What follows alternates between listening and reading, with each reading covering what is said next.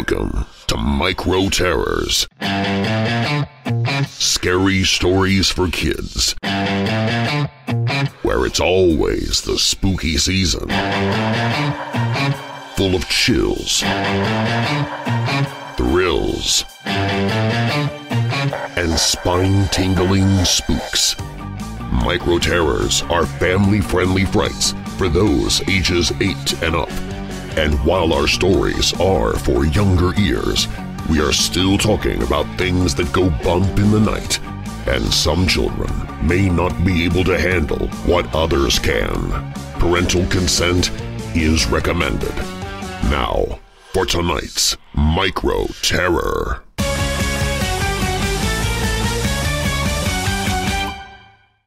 The Snowman by Scott Donnelly. Danny woke up quickly, a chill rushing through his body. But it wasn't one of fear or excitement. It was one of anxious anticipation. When he had gone to sleep the night before, he knew there was a chance of snow overnight. The weatherman made it seem like it might have even been enough to cause some school delays or even closings.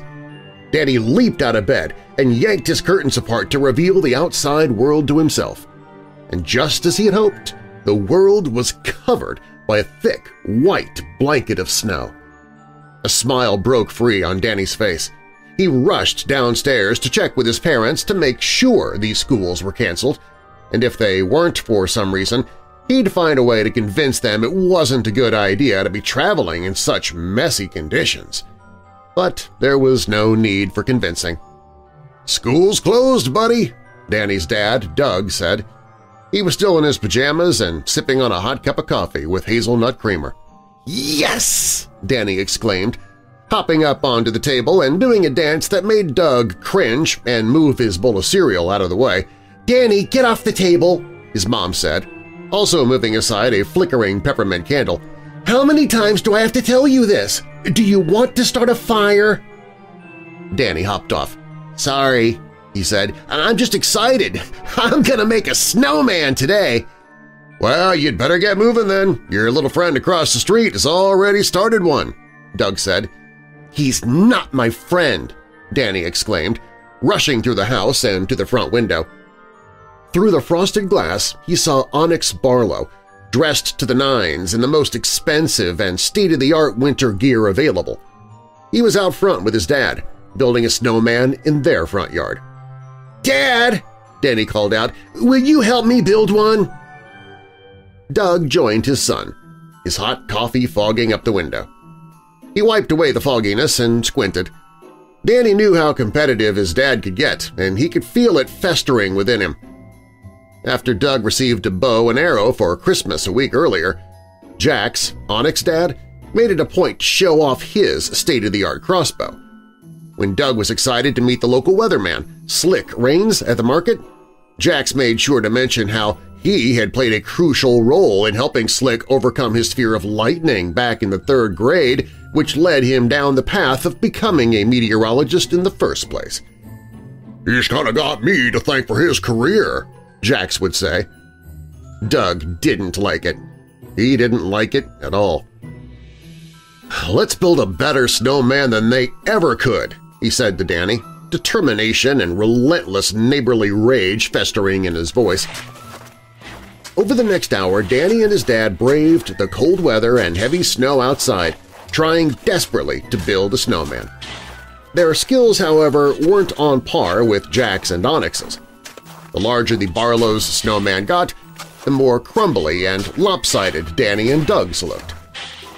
After another 20 minutes of trying to fix portions that kept breaking apart, Danny stepped back and sighed, "Maybe it's time we give up, Dad." Danny's dad sighed as well. He stepped back and gawked at their messy creation. The bottom of the snowman was flatter than it was a sphere. The middle wasn't even there, and the top was slowly sliding off, centimeters at a time. "This thing is an abomination," Doug said. Together they looked back across the street. Jax and Onyx put the finishing touches on their snowman. It was perfect in every single way.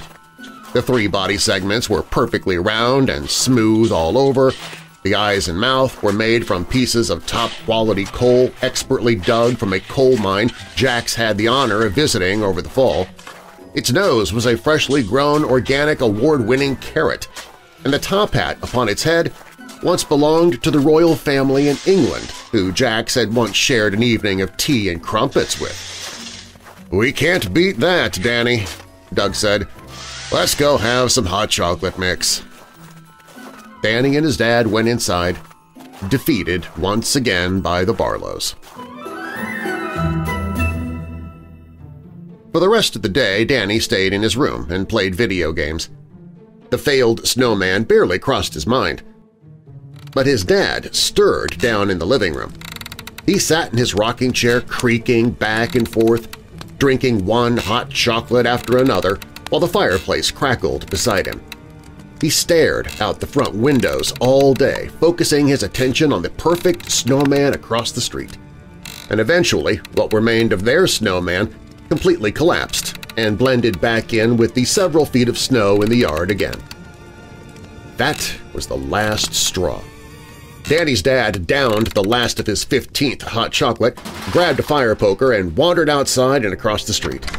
He stared at the Barlows snowman in the face. "You think you're so great, don't you?" he said to the frozen, inanimate eyesore. He looked it up and down one last time and then unleashed a berserker-style fire poker assault on the snowman. When he was done, the coal, the carrot, and the hat were laying atop of a small mound of disheveled snow.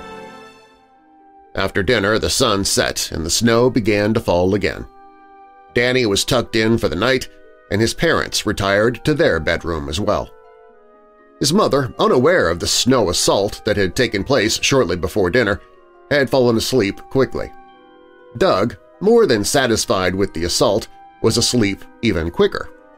Danny, however, lay wide awake in bed, now thinking of the snowman he and his dad tried to build earlier in the day. It was a complete failure, falling apart at the seams, as the Barlows snowman stood tall and proud like a perfect winter specimen. That summed up the Barlows, though. Perfect specimens.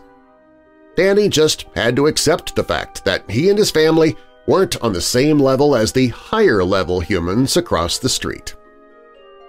Danny rolled to his side and closed his eyes. He tried to drift away to sleep, but was suddenly interrupted by a scratching sound. He opened his eyes and listened for it again.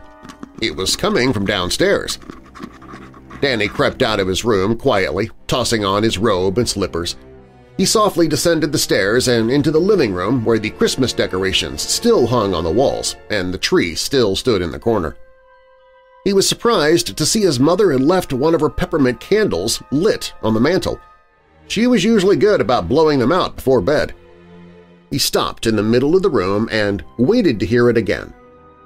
The living room, cast in dark shadows, was cold and quiet. Danny tightened the belt on his robe and rubbed his hands together to generate heat. Then he heard the scratching again.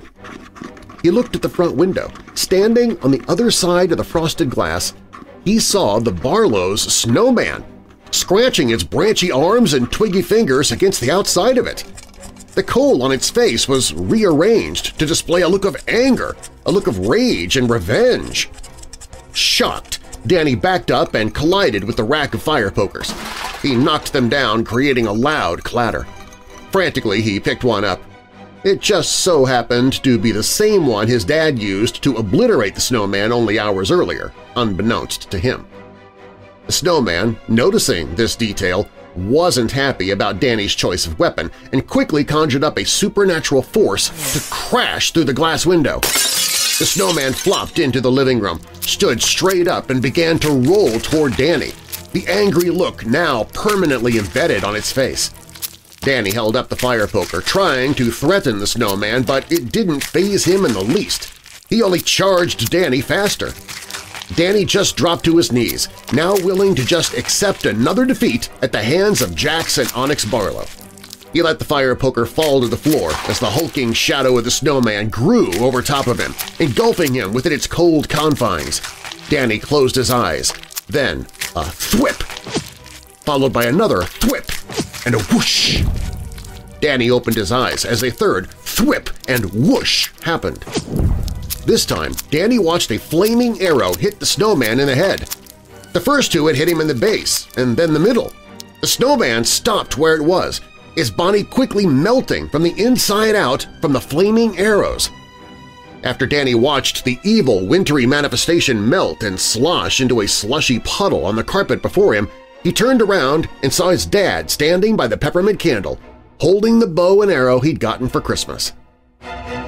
Without saying a word, Doug walked over, stepped into the slushy puddle and piece by piece tossed the coal into the fireplace. He then picked up the top hat, once worn by a member of the royal family, and placed it upon his head. Then he let the carrot limply dangle from his mouth. "I'll be right back, son," he said to Danny.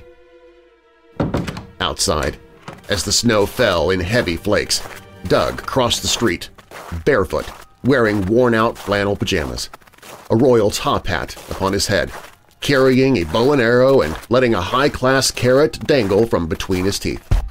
He knocked loudly at Barlows' front door. A light upstairs turned on. The living room light was next.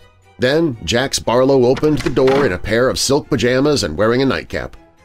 Onyx, wearing an identical getup, appeared next to him. Jax just stared at his neighbor with wide eyes. Doug took a big bite of the carrot, chewed it for a moment, and then spit its misty orange contents all over the welcome mat in front of the door. And then, in an arrogantly calm yet subtle and threatening tone, he said, "I know we have this unspoken neighborly battle, this silent dogfight of fatherly one-upping." Jax and Onyx just looked at Doug, confused, almost like from their side of things they had no idea what he was referring to. Doug took another bite of the carrot, chewed it up and spit it out. Then he tossed what remained into the snow-capped bushes to his left. The Barlows watched the snowy shrubs shake as the carrot fell all the way through into the ground.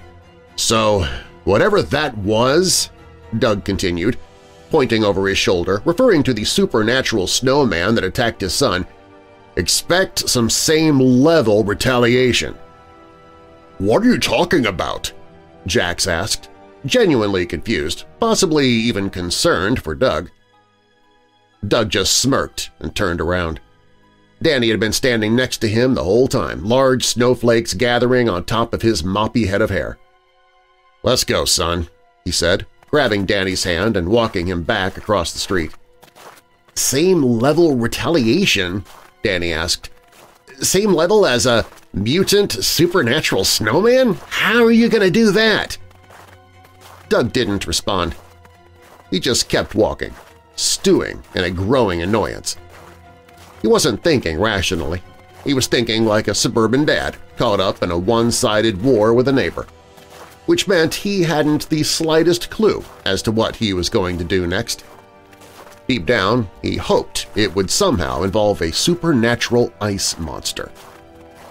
But what were the chances of that happening again?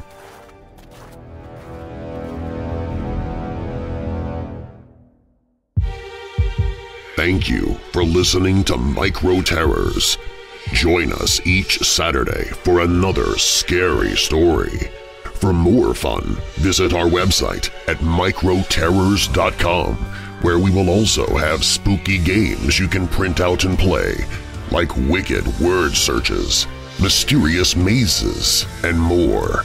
Microterrors.com is also where you can find us on your favorite social media and even send in your own scary story for us to tell. Plus, you'll learn more about our author, Scott Donnelly, who has other horrors for both young and old. I hope you'll join me again soon for Micro Terrors, Scary Stories for Kids. Hey Weirdos! Be sure to click the like button and subscribe to this channel, and click the notification bell so you don't miss future videos. I post videos 7 days a week. And while you're at it, spread the darkness by sharing this video with someone you know who loves all things strange and macabre. If you want to listen to the podcast, you can find it at WeirdDarkness.com/listen.